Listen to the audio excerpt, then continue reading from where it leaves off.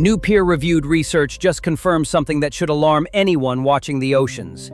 The Thwaites and Pine Island glaciers have collapsed before, and they did it repeatedly. Scientists drilled deep ocean sediment cores offshore and used isotope fingerprints to trace where the debris came from. The signal shows at least 5 major inland retreat events during the Pliocene, a warmer period in Earth's past. The grounding lines pulled back hundreds of kilometers inland, deep into West Antarctica's interior basins. The paper also highlights speed.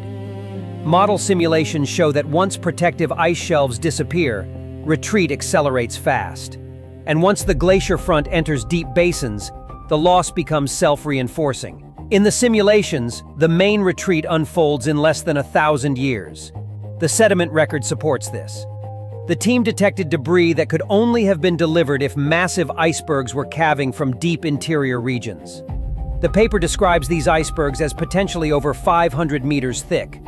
And here is why this matters right now. We have already covered the heating building underneath Thwaites, the so-called Doomsday Glacier. We have also covered more than 300 earthquakes in the region that went largely undetected in real time.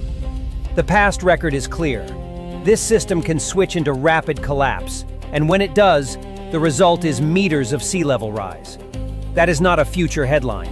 That is coastal cities, ports, power plants, airports, and trillions in property sitting in the danger zone. It is forced retreat, collapsing insurance markets, and permanent loss of land that cannot be rebuilt.